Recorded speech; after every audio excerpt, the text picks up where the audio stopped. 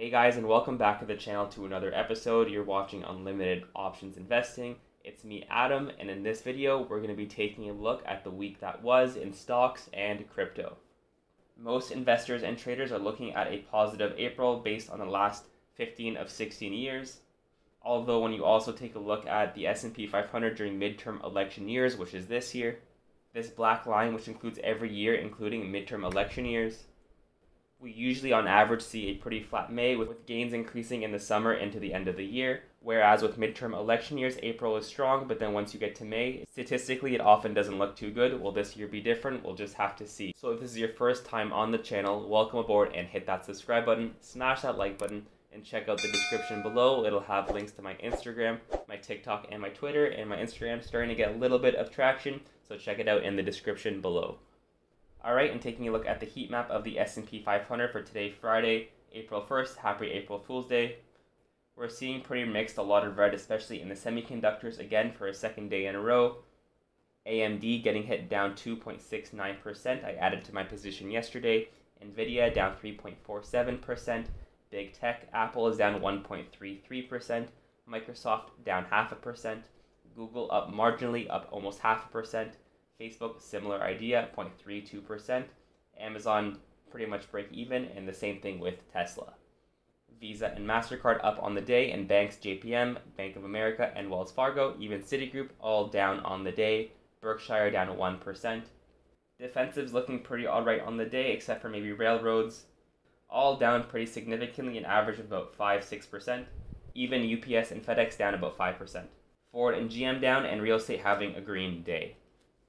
When we zoom out and take a look at the last week's performance. So again, big tech pretty sideways on the week. Apple 0.31%, Microsoft 1.38%. Adobe having a good week. NVIDIA down 3%, AMD down 10%, Google down 1.18%, Facebook up 1.27%, Amazon pretty break even, and Tesla up 6.28%. Banks, semiconductors, home improvement all red on the week, with defensive showing a lot more strength than risk on. Taking a look at crypto, it looks like it's been holding on. We had a breakout last week and things were getting excited. We were looking for a potential pullback, which we have been getting, and seeing this $46,000 mark being able to hold, which so far it has been. Bitcoin still holding up about 5% over the past week. Ethereum 11.1% over the past week. Solana having a monster week, up 38%. XRP break even. Cardano up 7.75%. And Cardano up 7.75%, with a lot of altcoins doing a lot of crazy things. Terra, which I don't really follow, up 20%, Avalanche 17.5%, and so on. And when we take a look at the candlesticks, things are trading as we were probably expecting them to look like.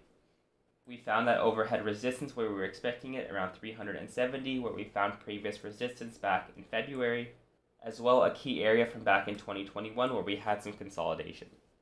So now we're pulling back on the NASDAQ. Where are we expecting to find buying pressure? Of course, where the moving averages look like they're about to cross over, around the 350, 355 area. So what we'd be looking for is something similar to what would look like this. At least we would be expecting some buying pressure in this area. It doesn't necessarily need to go right back up and test the resistance again. It can do something like this and consolidate for a while for all we know. Now, assuming the buyers do step up around 350, 355, the bear case scenario is that we get some kind of bull trap and then make a lightning bolt, and then eventually breach that 350 area and then continue making new lows. But for now, we are in bullish context.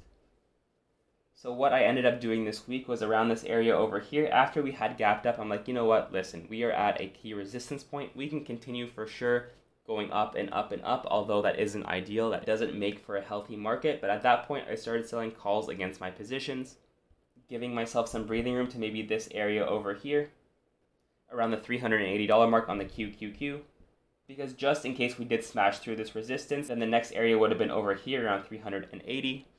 And after such a strong couple of weeks and being so far away from the moving averages, again, price action is like a rubber band. The higher and more violent they go up and the faster they do, the more likely the opposite is going to happen. Meaning on the downside, it's also going to be fast and violent.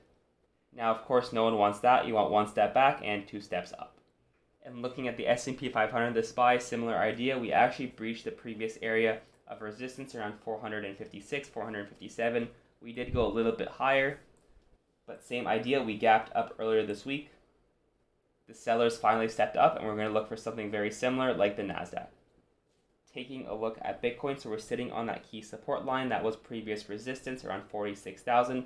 We had touches back in March and in February, as well as a strong support back in 2021. And although today we did breach that level, we gained it right back, and that's okay. We touched that 20 EMA, which is the red line, found strength, and the buyer stepped up. So similar to what we want to see on the indices, we want to see again a pullback and a move higher. And similar idea with Ethereum, we're seeing even more strength, up 5% on the day. Again, we did fall below that 3,400 mark for a little bit, but that's okay because we found strength. We didn't quite touch the moving averages, but again, we don't necessarily need to. And looking at the ratio of Ethereum and Bitcoin, it looks like Ethereum is finally looking like it's starting to break out. Ethereum being the one coin I'm really excited about to move aggressively. And in other news, the 10-year and the 2-year have officially inverted. They did for the other day for just a few seconds, and we weren't sure if that was going to be it. But with the trajectory of how things have been going, with the 2-year just going straight up and to the right, they have now officially inverted. So yes, context is everything, but that I ask, is a recession coming in the next 12 to 18 months? Based on the leading indication, the 2-year is now yielding more than the 10-year. I guess we're just going to have to find out in the next couple of years. But again, context being everything that it is, we have never had a mix of variables in the way we do now, with all the money printing that we've seen over the last few years, inflation being what it is, all the geopolitical tensions, supply constraints, companies making record profits. It's really anyone's guess how this is all going to play out. Alright, and lastly, taking a look at the VIX. So for most of the year until the FOMC meeting, we were swelling up, and it was a roller coaster ride until the recent peak around 36. And since then, it's been a nice move down as markets have been recovering. But when we went below 20, we had an indecision candle, and now a little bit more fears entering the markets. But again, it makes sense as we were at critical resistance points on the S&P and the NASDAQ. So does this become a thing where we hit the moving averages around 24, 25, 26 and then continue moving down? Or do we find resistance near where we are now around 21, 22 and then continue moving below 20? Let me know in the comments below, what are your thoughts for the upcoming month of April? Are we going to have a strong rally as we have statistically over the last 15 years? Is fear going to creep back into this market? Let me know in the comments below. As always, like, subscribe, check out my Twitter, my Instagram, and my TikTok, and I will see you guys in tomorrow's video.